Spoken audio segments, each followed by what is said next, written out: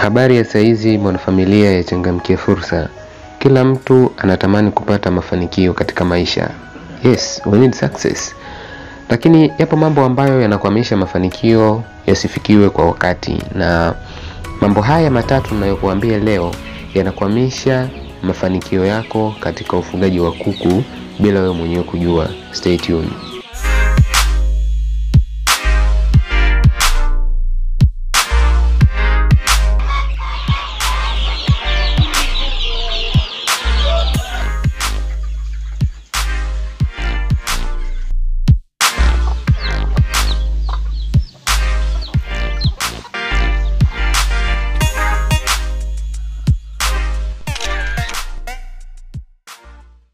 Usisahau kusubscribe kwa kubonyeza button nyekundu hapo chini iliyoandikwa subscribe, na kisha bonyeza alama ya kengele itakayojitokeza. Lakini vile vile usisahau kulike, kucomment na kushare video hii ili kusambaza ujumbe huu kwa watu wengi zaidi. Kabla hatujaendelea na somo letu la leo, nikukumbushe kuchukua tahadhari yako wewe mwenyewe pamoja na familia yako na jamii inayokuzunguka kuhusiana na maambukizi ya virusi hatari vya ugonjwa wa corona. Ugonjwa upo na umeshaua maelfu ya watu mpaka kufikia sasa hivi.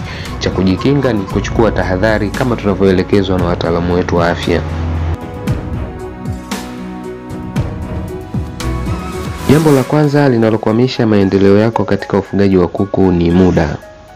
Muda unachukua nafasi kubwa katika mafanikio yako kwenye maisha yoyote yale, yawe ni ya ufugaji au uwekezaji wa aina yoyote ile. Kukosa muda kuna kuathiri kwa namna mbili kama zifuatazo. Namna ya kwanza ni kukosa muda wa kuwekeza, na hili limekuwa ni tatizo kubwa kwa watumishi wa umma walioko serikalini na hata walioko katika makampuni binafsi. Utawasikia wakilalamika, tunafanya kazi masaa mengi na hatuna muda wa kuwekeza. Hili linatuathiri sana. Sasa unapokuwa umekosa muda wa kuwekeza, unakuwa ni mtu ambaye unaishi from paycheck to paycheck, paycheck to paycheck. Yaani wewe unaendesha maisha yako kwa kusubiria mshahara mpaka mshahara, mshahara mpaka mshahara.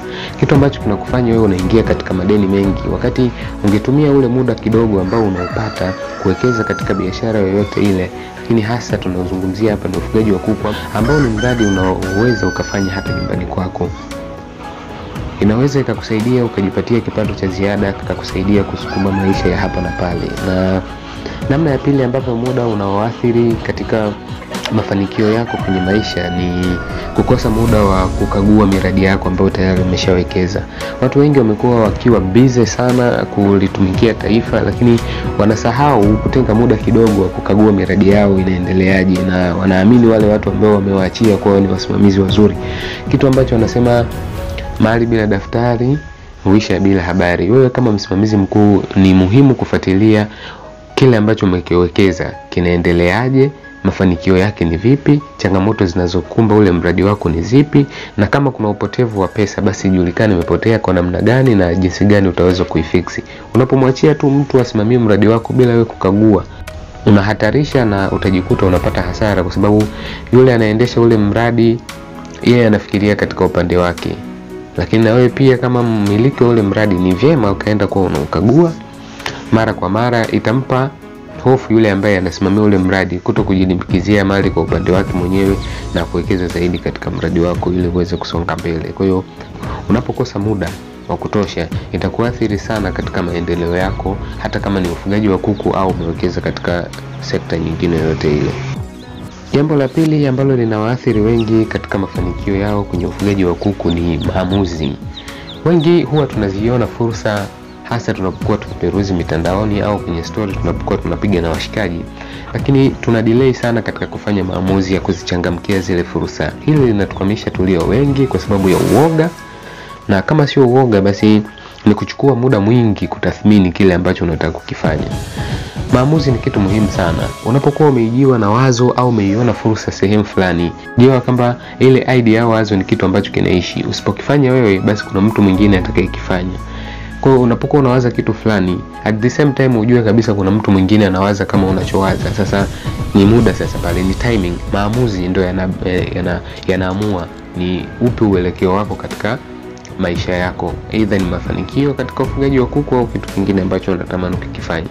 Kwa hiyo usichukue muda mwingi katika kufanya tafiti ambazo zitakupelekea wewe either uchelewe kuichangamkia ile fursa ambayo umeiona, au kukupa uoga kabisa utakao kufanya usiingie kabisa katika ule uwekezaji ambao umeuona. Kwa hiyo fanya research, baada ya kufanya research then fanya maamuzi uingie katika uwekezaji. Jambo la tatu linalokwamisha maendeleo yako katika ufugaji wa kuku ni pesa.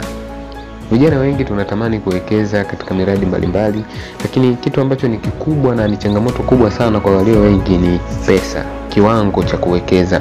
Lakini hili linatutokea kwa sababu ya kutokujitambua tu sisi wenyewe, kwamba mimi kama kijana ninatakiwa niwe na tabia ya kujiwekea fedha yangu ya ziada, yani niwe na saving, either iwe ni bank account au ni kwa njia yote ile, niweze kujiwekea kiwango fulani cha pesa kila mwezi ili kiweze kunisaidia katika uwekezaji wa baadaye. Sasa unapokuwa haujaishi katika mentality ya uwekezaji, unatamani sasa kuwekeza na hauna pesa ya kutosha, hiyo inakuwa ni changamoto kubwa kwako. Lakini hata hiyo pesa kidogo ulionayo usidharau, inaweza ikakusaidia ukaanza na kidogo, ila ukiwa unafikiria kukiwekeza zaidi ili kukuza mradi wako uwe mkubwa.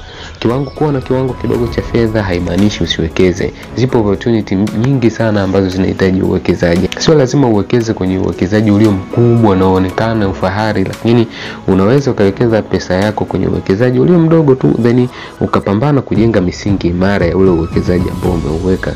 Kweli pesa ni changamoto, nakubali, lakini tuweke tabia ya kujiwekea fedha kidogo ili ije tusaidie hapo baadaye.